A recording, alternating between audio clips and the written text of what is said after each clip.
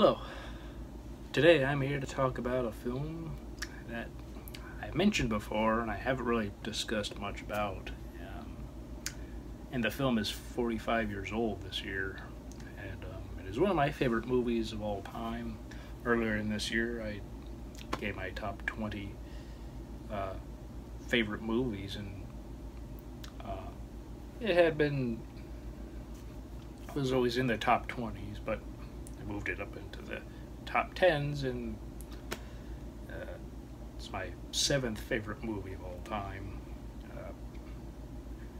behind the Godfather trilogy, which is in 6th, and there's so many others in the first 5 spots, and that is Taxi Driver. This is the first version of the film I got, the DVD that I still have. It's like the 35th or the 31st anniversary, 2007.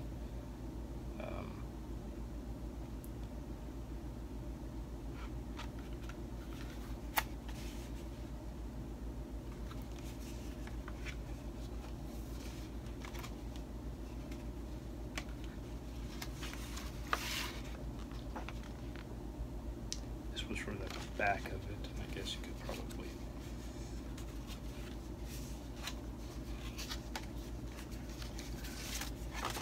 put that on the back and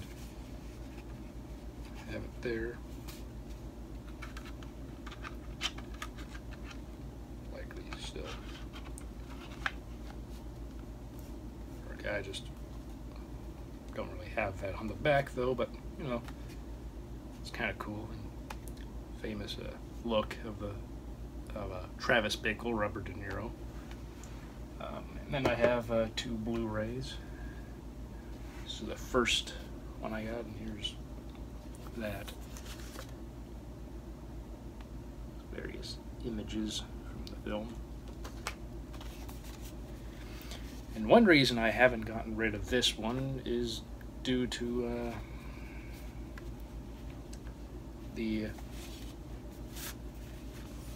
all of this stuff that comes with it.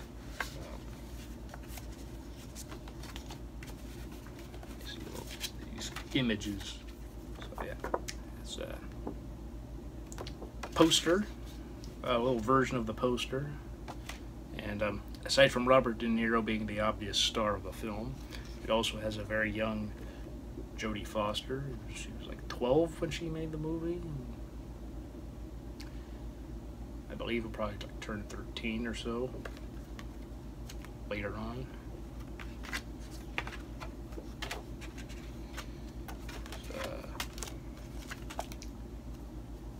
De Niro in the taxi cab. Later in the movie, where he has his various guns, and he's got his 44 Magnum. Sybil Shepherd as Betsy.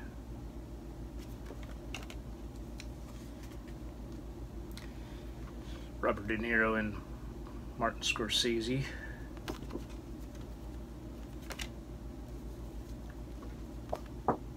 Robert De Niro and Harvey Keitel as Sport.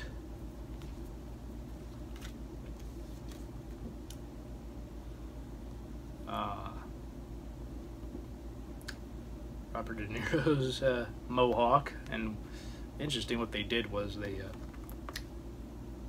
glued his hair down to his skull so they could fit the skull cap with the mohawk, which was made of horsehair, like horse mane, because they of course shot it out of sequence, so when they got to do all the stuff where he had the mohawk, they glued his hair down to his skull to fit the like the cap, the old cap. Well, not completely bald cap, but to his head, so that way they could have the mohawk, and it would. And they did that, and they had to like glue it later on. There's De Niro with his contraption with the gun that he created, and a Palatine posters in the back. You know, the senator he becomes sort of obsessed with because of Betsy. You know, he becomes, you know, obsessed with her. Him with the 44 Magnum. Speckle. And one of the end of the climax of the film. And then the overhead shot of the aftermath. I guess a spoiler of some sort if you have never seen this film, but yeah.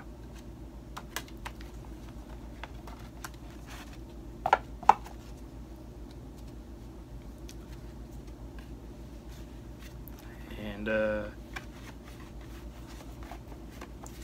yeah, so that's one reason I've never gotten rid of this Blu-ray, because it has these cool little like cards, I guess you could say, that no other version has. So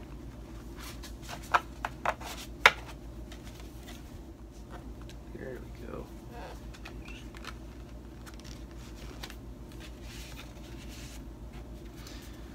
And here is one of the famous scene with Scorsese in a cameo. He actually has two parts in the film, which I'm sure many know by now.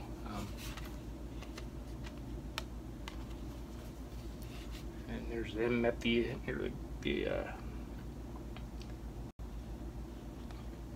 Alert, yeah, the taxi place near the opening, like of the garage. You know, many people know that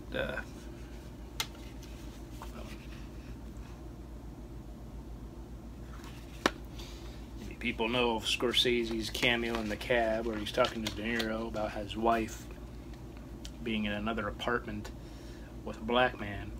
So he doesn't say black man, he uses a specific word, racial epithet, racial slur. And yeah, and he says how he's gonna kill his wife. He's gonna shoot her with a 44 Magnum. Shoot her in the face. And he's like, "You ever seen what a 44 Magnum can do to a woman's face?" Travis should see that, and they should also see what a 44 Magnum can do to a woman's, you know. And he should see that too. And De Niro, you know, Travis is just going. He's looking at him through the mirror. He doesn't really ever turn his head and talk to him. He just looks at him and just sort of like speaks. And the last Blu-ray I have of this film is the 40th anniversary edition. I did not get to see this film on the big screen for its 40th anniversary. I had some family stuff I was doing. But that's completely fine. I hope one day they will have it on the big screen again, like the 50th anniversary. Because it would be a real shame if they didn't. It would be a true shame, I think, to like another huge anniversary, like a milestone comes by, and then they never again release it on the re-release it on the big screen. But yeah, this has a 40-minute Q&A with Robert De Niro, Jodie Foster, Martin Scorsese, and many more. Yeah, I love this film. You know, not much to really say that others haven't said, but, you know, the performances are excellent. Paul Schrader's script is incredible. Surprising he did not get an Academy Award nomination for original screenplay. I would have thought he would have been a shoo-in, but, you know, you had also Rocky the same year, Stallone. Got 2 nominations that year for actor and screenplay for Rocky. De Niro got a Best Actor nomination, which he deserved. And I think he should have won. I know, oh, Network.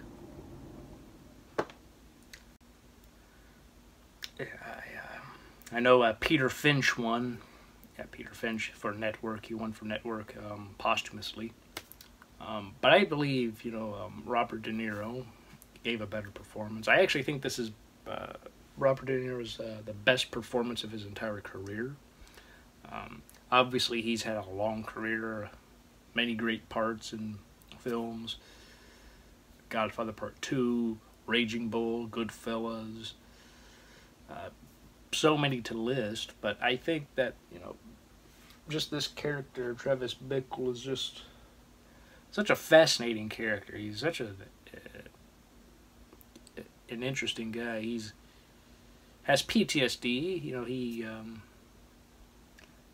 is in the Marines in the Vietnam War, which throughout the film, the behavior he has, he even says to Wizard, played by Peter Boyle, that he has some bad thoughts in his head.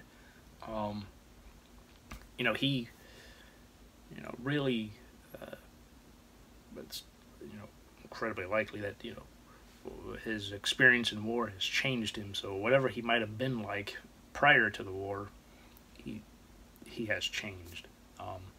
Throughout the film, he writes in a diary, a journal. And, in his writing of the journal, is sort of like Arthur Bremner, who shot George Wallace. And you can read in diaries that came out later, but at the time Paul Schrader wrote this script, those diaries had yet to even be released. But when he read them, he was very surprised and shocked just how there were similarities between Taxi Driver and Arthur Bremner. Because Bremner wanted to shoot Richard Nixon, and if you read the diaries, you can tell how enthusiastic essentially he was. Like how once he came to that conclusion, he's trying to go about succeeding in that. He sort of was very excited, but then he realized he couldn't really ever get close to Richard Nixon, especially after there was a speech he gave, and there were some boos, and I believe, or maybe that was Wallace. He had a hard time, Wallace wasn't going to shake people's hands because that was Wallace, not Nixon. But because of the security around Nixon, because he was the president, he realized he would never really be able to get a chance to shoot him, up close. Sure, he could have shot from distance, but you want to be closer. Of course, that's not a very good thing to do. Do not, try to shoot politicians. I do not at all recommend that. That would not be good, regardless if you like them or not. Or in this guy's case, he didn't really seem to care. He had in his mind that was what he was supposed to do. Oddly enough, and in the film, it seems what Travis thinks. And the name Palantine, the senator, who Betsy, Sybil Shepherd, works for his campaign, and he becomes infatuated with her. But then as the film goes on, things do not go well. He takes her to a porn theater, and she doesn't like that. Unsurprisingly, but he seems to go to the porn theater quite a bit, and they had to show that they have to,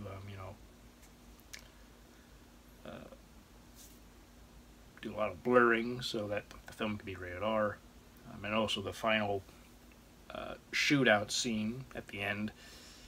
They desaturated the color so that the color red wasn't as bright anymore.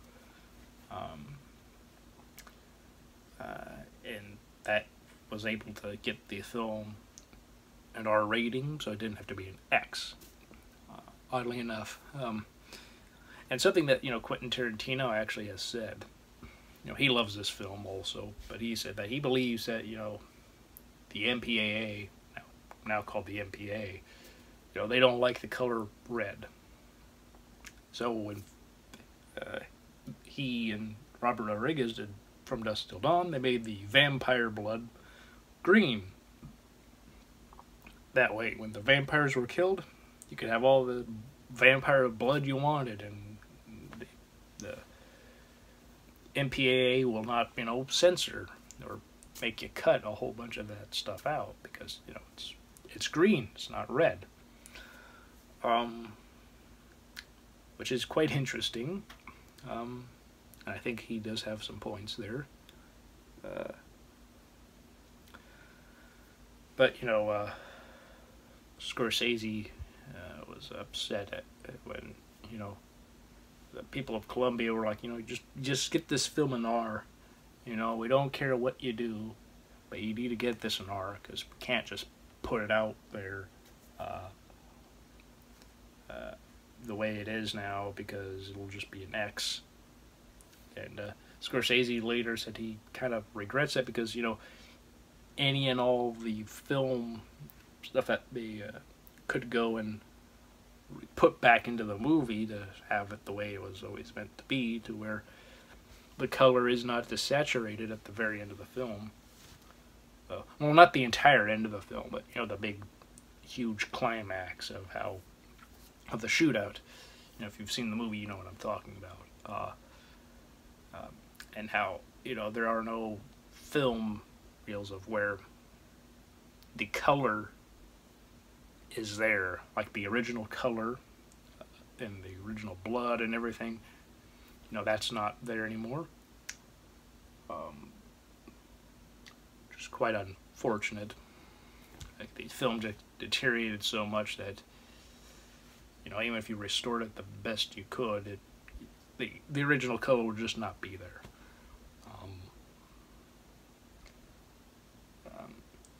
I mentioned Jodie Foster, throughout the film, she gets into Travis Bickle's car. Her name is Iris. She's a 12-year-old prostitute, and Sport comes to get her, and pays her, gives him like a $20 bill. It's like crumpled up, and then later on, she asked him to get her out of there, and later he almost hits her, but stops in time, and then he later sees her again, that he wants to, make it with her, but he doesn't want to. He wants to help her, and he later he has breakfast with her later on, like at 1 o'clock. That's when she gets up, basically, and they talk, and like, she should just be home and, on dates, always in school and all of this. Shouldn't be out, prostituting or anything. Like that's not good for her. So, whatever you can say a lot about Travis Bickle, he has problems. And back then, in the 70s, veterans, Vietnam veterans, I guess in particular, at that time, there really wasn't a whole lot of help they could get. And so, unfortunately, people like Travis Bickle were fairly common. Those who saw Vietnam, were in combat, saw a lot of terrible things, maybe even did a lot of terrible things just to get through the war, just so you could, do your duty, do your job of whatever you're supposed to do. Which would a lot of, some cases, challenge your ethics, regardless of where you stand morally or ethically on something, you might have to go against it to just survive, so you can survive, the other brothers in arms can survive, and all that, and all that would take a toll on you, and no doubt it takes a toll on Travis Bickle, but even with the bad thoughts he has, and anger, and he even says throughout the film, one day a rain should come and wash all this fell off the street, like, you know, and you know, Paul Schrader has even said, like, you know, how he's like racist, which he is. In Bo, early in the film, when he first goes to like the porn theater, he tries to hit on a woman who works there, black woman, and I think if anything, it might be like, you know, might be for women. He doesn't really care. He wants a connection. He wants a connection with women, with any woman, really.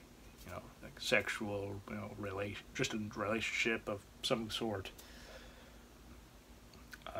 So in that case, he doesn't really care about the color of women, but for guys, for men, he seems to be very, you know, racist. You see a lot of black guys throughout the film, pimps and such, guys on the street walking around, and there's a cabbie he meets, Charlie T, and there's also Doughboy. So Wizard, Doughboy are white, Charlie T is black. You know, and they seem to be fairly civil. I think part of that is because, you know, they're both cabbies. They have something in common. You know, he's not overtly rude to Doughboy. Doesn't really give him a sort of like glance or look that he might give other black guys in the film. But, you know, I think because they're both taxi drivers, you know,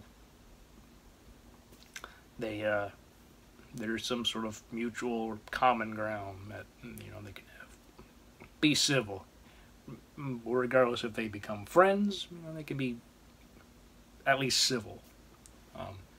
So while he's like racist to other, you know, other black people, and again, that could also again attribute to the experience in Vietnam. You know, not, you know,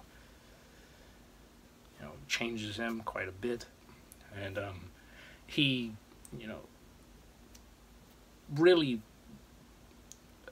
it's like, you know, as Paul Schrader says, he's like a time bomb. He's just ticking away until he explodes. And by the end of the film, he does explode. Granted, he doesn't get to assassinate the senator like he wanted, but he does something else. Spoiler to everybody who hasn't seen this film: he kills Sport, and the guy is like sort of manages this like building of sorts to of where, you know, guys go up and, you know, do their thing and pay and all that, as well as this mafioso who's with Iris. And then the whole end of that, his goal is to then kill himself, you know, with Palantine. You know, it's like he was likely going to be killed by the Secret Service guys after he shoots Palantine. Also, Albert Brooks is in the film. He works with Betsy. His character works with Betsy and the campaign, and there's a scene where he goes like, you know, how you got a box of buttons with the wrong thing, like, you know, it's like "We are the people" is like their tagline, and it says, and, you know, "We are the people." There's a bit of a difference. It's of "We are the people." There doesn't seem to be a big difference there, I think. And how they will throw the buttons away because, you know, they messed up and they're not gonna, I don't know, I would say just get a refund, but I don't know.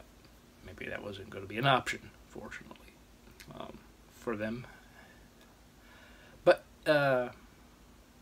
anyway, you know, the explosion that Travis has, you know, how it's sort of like a reset by the end of the film. How, you know, he exploded and he's alive. At the end, he doesn't die. He got shot in the neck, but not too severe. He got shot in the arm. And then, yeah, in the hospital and recovered. Got a letter from Iris's parents. They got her back, and they're in like Philadelphia, I believe, Pennsylvania, state of Pennsylvania, either Pittsburgh or Philadelphia. Now, blanking on exactly where they live in there, but in the newspaper clippings, you can actually see Scorsese's parents. Seems to be like that's Iris's parents, and apparently Scorsese's mother was a cab driver, or a cabbie he picks up, patron that Travis picks up, but that didn't really fit with the film, because Travis gets sort of these seedy customers, and he says at the beginning he will drive anytime, anywhere. He doesn't care, even bad places, and he puts himself in these bad neighborhoods and says like there's a lot of filth that this the scum needs to be washed off the street, and now like he says to Palatine, because he gets in this cab at one point, and now somebody just needs to flush this toilet down or flush all the scum down the toilet, and how he's got a lot of hatred, and he's putting himself in these situations, and it's all his own fault, really. He'll go anywhere. He doesn't care. He'll work anytime. Likes to work late. He has insomnia, too. And, he makes contraptions later for, like the gun in the, under on his arm, the sleeve, his jacket sleeve. And he, of course, he improvised the famous line that everybody knows from this film. You talking to me? You talking to me? And, it's been parodied so much in other movies and shows. De Niro, apparently, the night before, he saw Bruce Springsteen, and he apparently said that to the audience. Like, they wanted him to keep going, and he just repeated that, so he remembered it. And in the script for that scene, it says Travis talks to himself in the mirror. Like he just talked to himself. There was no dialogue that Paul Schrader thought of writing. I don't know if he thought, maybe it'd be a good idea whoever plays this part, just say something. Or maybe he couldn't think of anything. Maybe it was a combination of both. But because he didn't write that, and De Niro said it, and his delivery is great, it's one of the most iconic lines in film history. And this is one of the most iconic films of all time. Yeah. So, this film was also nominated for Best Picture. Did not win. That went to Rocky. Again, Peter Finch won Best Actor over De Niro. Jodie Foster did not win Best Supporting Actress. Beatrice Straight won Best Supporting Actress for Network. So that was a big year for Network. Won, all the acting categories it was nominated for. Though William Holden lost Best Actor to Finch. Though I'm a bit surprised that, in that category for Network, they didn't cancel each other out. But it's one of those rare cases where you got two actors are up against each other and both don't lose. You got, one was able to win, though for Finch it was posthumously. And again, Peter Finch did a great job, as did William Holden, but I still think that De Niro did a great job. He did the best job, in my opinion, of the nominees. And the nominees also were,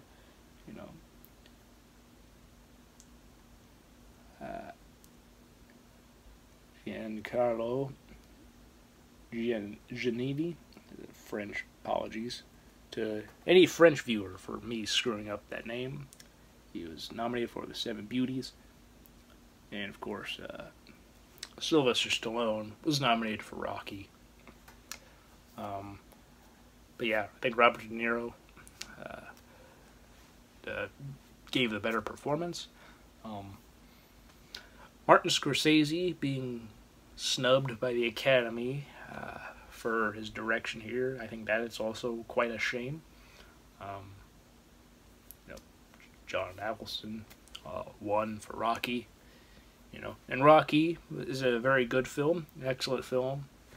I can understand why that film won over Taxi Driver. You know, Taxi Driver is a very dark film, and I guess in some of the other previous years, some dark films were given like top prizes and such. Like you could say, like Godfather, Godfather 2.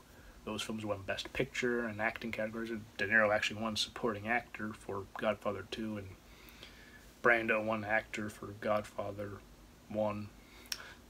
So perhaps like wins like that, you know, previously, that could have possibly skewed in some way the Academy's decision to not, you know, give Best Picture to this film, or De Niro an Oscar. Jodie Foster won, but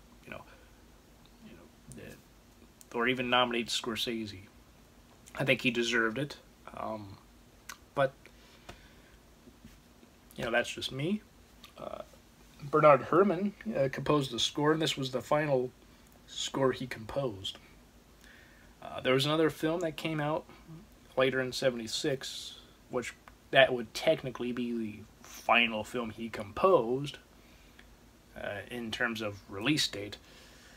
But this is actually the very last film he composed, because he finished the composition for Taxi Driver just before he died. Like,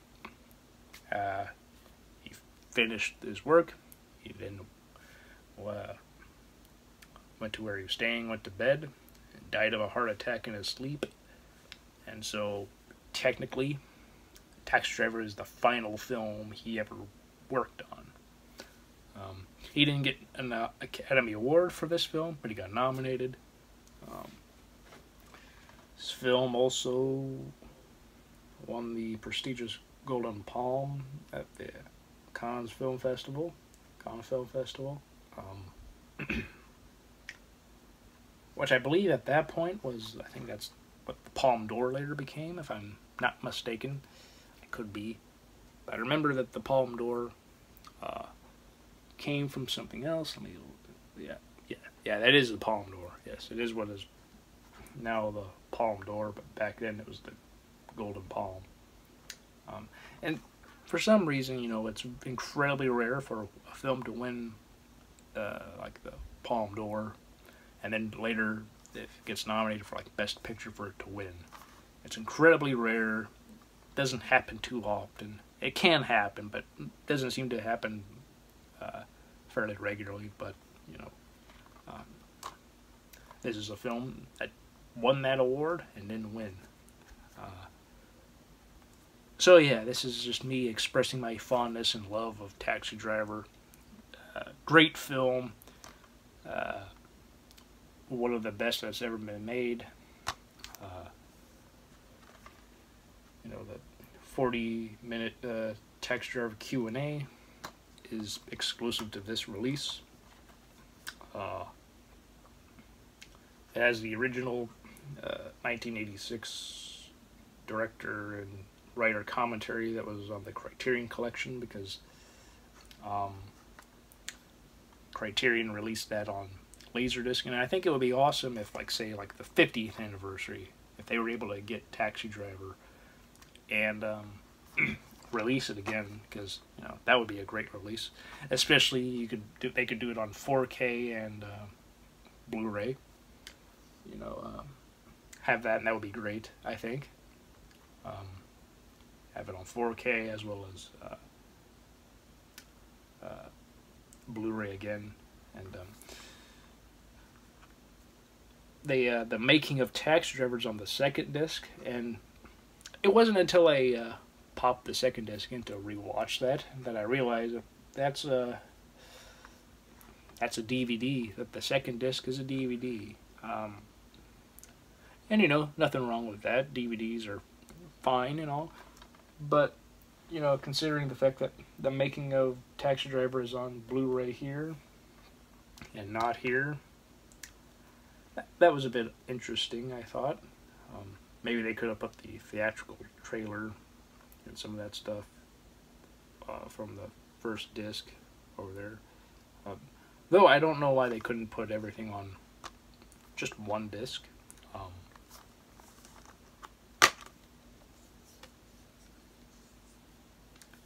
Here's what the discs look like.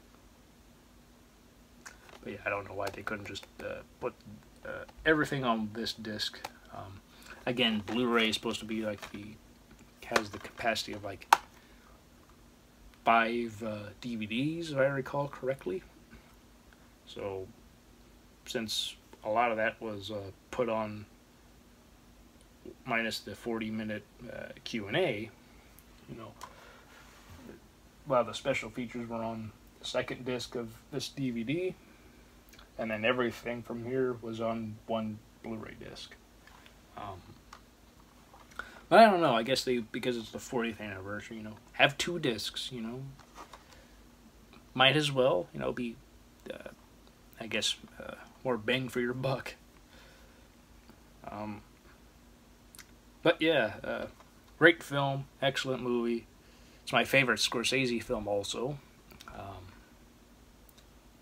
I think this is the best film that both Robert De Niro and Martin Scorsese have done.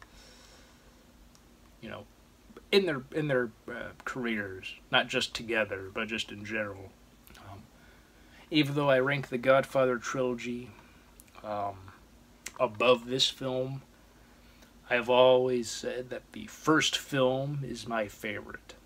I like the second film a lot, but I don't think it's better than the first. I've explained why before, so if you want to know why I say that, well, you can watch those videos. But yeah, one last thing I want to say. You know, I mentioned Palantine throughout this video. It is that name, you know, Palantine is what George Lucas initially wanted the Emperor's name to be. But, you know, the fact that, you know, it's an obvious reference to Palantine from, you know, Taxi Driver. You know, he and Scorsese are friends, and you know, on one hand, Scorsese probably wouldn't mind, and even I'm sure Paul Schrader might not mind. You know, they might have been flattered that George Lucas would put, you know, that name into one of the Star Wars films. But then, you know, the whole legal stuff would happen with like Columbia and also. He just decided against that and just named it Palpatine instead of Palantine. So, in a way, you can thank Taxi Driver for being the inspiration George Lucas had when giving the Emperor a name, and not just calling him just the Emperor, you know.